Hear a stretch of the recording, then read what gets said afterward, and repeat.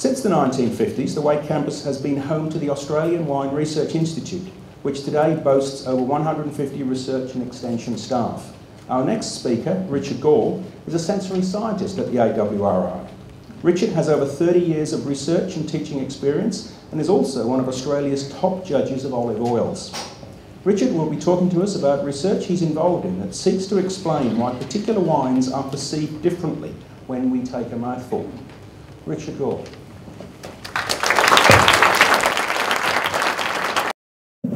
It was around 1998 when I strolled up the road to Portrush Road to a bottle shop. I think there's a few locals here today. Remember Bailey's and Bailey's? And I went up to the attendant and I said, I'll have one of those. And while he went to find the key to open up the display cabinet, I found the $750 or roughly $2,500 of today's money to buy at least 2 bottles of wine. They happen to be two wines from the Burgundy region of central France. This is a Pinot Noir from the Lattache vineyard. This was a Chardonnay from a vineyard called Montrachet. Well, actually, that's what's left of them anyway. But what possessed me to part with that was actually 2 weeks of salary. And as it turned out, it's a true story, quite an extended stint in the marital doghouse because of 2 bottles of wine. Well, I was buying an experience. The experience I was looking for was something that all the great wines in the world have, and they're usually very eye-wateringly expensive as well. And that was a thing called mouthfeel. Now, mouthfeel is something that defines all the great wines of the world. Yes, they have flavour, they need flavour as well. There's something about, and people pay a lot of money for this, just to get this really lovely feel in your mouth when you taste the wine. First of all, what is mouthfeel? And also, what are the things in wine that actually influence how it feels? And these are the questions that we've been grappling with at the Wine Research Institute and also at the University of Adelaide for some time. Some time ago, we got a whole bunch of some of Australia's most experienced winemakers together, and also some of the very, very experienced tasters and critics. And we tasted about 250 wines, another difficult gig at the AWRI. But we teased out of them what they thought mouthfeel was. Now, there's a lot going on in here. But look, in a nutshell, it can be distilled into 3 major components. The first component is what's called viscosity, or fullness, or richness, or weight. The second one relates to sort of a physical feeling you have in your mouth, which we call warmth or hotness. And third is a characteristic that's very important in red wines, and it's called astringency. Now, probably just to get your head around what I mean by weight, hotness, and also astringency, I just want you to close your eyes for a second. Okay? Now, I want you to think about, and hopefully you're coffee drinkers, I want you to think about a rich, luscious, thick espresso coffee. You know, the ones with the crema on the top? Right? Now, think about that for a sec. Now think about filter coffee that you get in an aeroplane. Now, obviously, one is really rich and thick and very mouth-filling, and the other one is thin and watery. And that's a good analogy for the viscosity and fullness in wine. I'll talk about hotness a little bit later, so we'll move on to astringency. Now, and you can open your eyes now. Astringency is a very good analogy is cold black tea or cranberry juice. The aftertaste of both of those, you'll often find your mouth will feel very dry or rough, or if the tea's strong enough, or the wine is strong enough, what you'll find is that your mouth will constrict and pucker, so like this. Right? Sort of reminds you of, when looking at it, it's like a cat's bottom. Now, the only reason I use that analogy, it's a bit gross, I know, but the only reason I use it is because we've all seen one. So, and I thought that would be that reason. So what's actually in wine that could cause differences in mouthfeel? Well, if you deconstruct a wine into its component parts, obviously there's thousands of different things in there, but these are the major bits and pieces that make up a wine. Now clearly I've coloured these because they normally don't come in crow's colours. I only noticed that this morning when I was putting them together, and I went, oh, that's pretty cool. Anyway, most of wine is water. So around about 85 to 90% is water.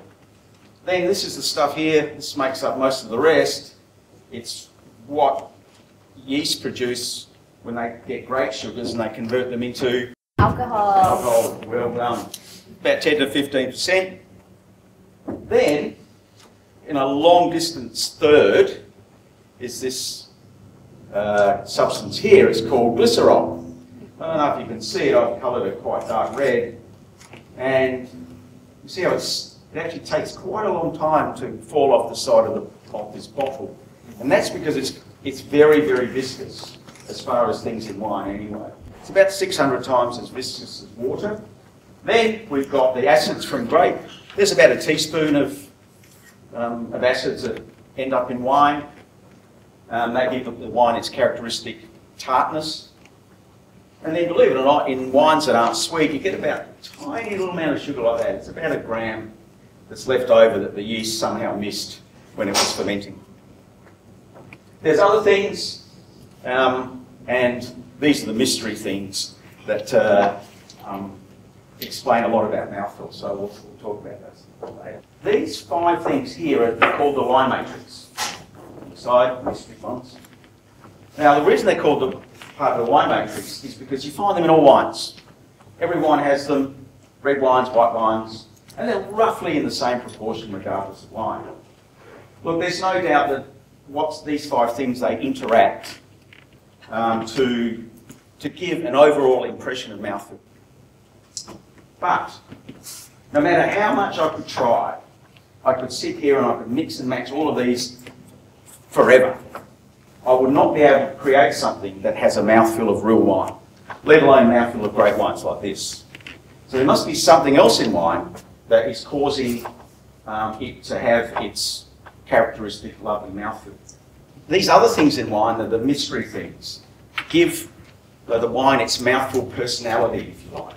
These things give it its skeleton and its flesh, but the other things give it personality. And we'll probably start with this one here. Now this is alcohol, obviously. Now, if wines with higher amounts of alcohol taste hotter, they just do. They're more warming, and after a while they get quite hot. That's probably not a surprise if you're one of those people that enjoys their mouthwash in the morning. But it's something that it's important to winemakers because one way to get really good flavour in your wine is to let the grapes ripen. Riper grapes have more flavour than green grapes. But that comes with higher sugar, which then ends up with more alcohol, which means you can end up with wines that taste quite hot and spirituous, more like vodka than wine. So, but what we did notice, and something we've known for a long time, if you get, so this wine here was 13.5% alcohol. If I mixed these two together to make the 13% alcohol, exactly the same as that one, I would guarantee you that this wine here would not taste as hot as that. In fact, it's the same of any wine. No matter what alcohol level, wines always don't, at a certain alcohol level, do not taste as hot as a mixture of water and alcohol. So again, there's something in those wines that in real wines that is suppressing or acting like a fire blanket for alcohol hotness. Well, after a lot of searching in the Wine Research Institute, we've tracked down this little fella here. It's one of the polysaccharide family as well, again, and it's it actually, we know that when there's this in the wine seems to taste not quite as hot. We don't know exactly why, how it works, but somehow it must block alcohol's ability to interact with the receptors in your mouth surfaces that are responsible for irritation and heat. What we do know is they come from grapes. And what we're actively doing now is working out how to get more of this out of the grape and into wine, so we can actually produce wines with better mouthfeel. Getting back to this one here, you would think if a wine had a lot of this in it, it would be really viscous. What we found is it's not. It has very little effect on viscosity in wine. Alcohol is also a little bit viscous. It also doesn't have a big effect. And polysaccharides, which are often used as food thickeners in the food industry, also don't have an effect. However, when you combine them all with higher alcohol, higher glycerol, and higher polysaccharides, you end up with fuller wines. So here's a great example of how mouthfeel works. Often the individual components don't do much, but together they work together to produce something. The other thing we found was really unsurprising was that wines that were lower in acid, had less of this stuff in it, that fullness became turbocharged. It became even greater still.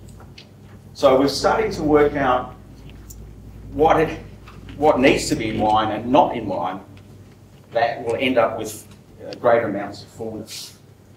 And finally, astringency. Astringency is caused by tannins that come from the grapes and seeds during when wine's fermenting. And here's some tannins that I've pulled out of a red wine, and that's about how much you get in a red wine. Now, tannins are known for doing certain things. And one of them is in your mouth you have a lot of saliva, and your saliva contains proteins which make it very slippery and lubricated. When they come in contact with a tannin, the tannin then interacts with that saliva and they lose their lubrication. Just getting the two mystery ones together. The other thing too, what we found is that, sorry, the mystery one. This polysaccharide here is about 500 to 1,000 sugars long. And so it's a very big molecule. And we believe this molecule here wraps around the smaller tannin, which stops it from interacting with the saliva. So you end up with softer wines as a result. Tannins are also really complicated. There's 70 different types in white wine. There's far more in reds, because tannins join with each other, and then nature shoves on sugars and acids, and even red wine colour onto them as well. So you end up with hundreds of different types. So every single wine has a different tannin fingerprint. And we believe that tannin fingerprint is the thing that makes this wine here, gives it this really soft, silky character, and other wines give you the feeling of a cat's you-know-whatsy. So, look, the days are long gone where I can afford a wine like this. The last time it sold, which was only fairly recently, so it actually sold for $7,470. And I haven't told my wife yet, because she would say, why didn't we keep it? But anyway, the whole purpose of our research is to be able to build in really, really great mouthfeel into wines that you and I can afford every day. And that's our goal at the ARRI. Thank you very much.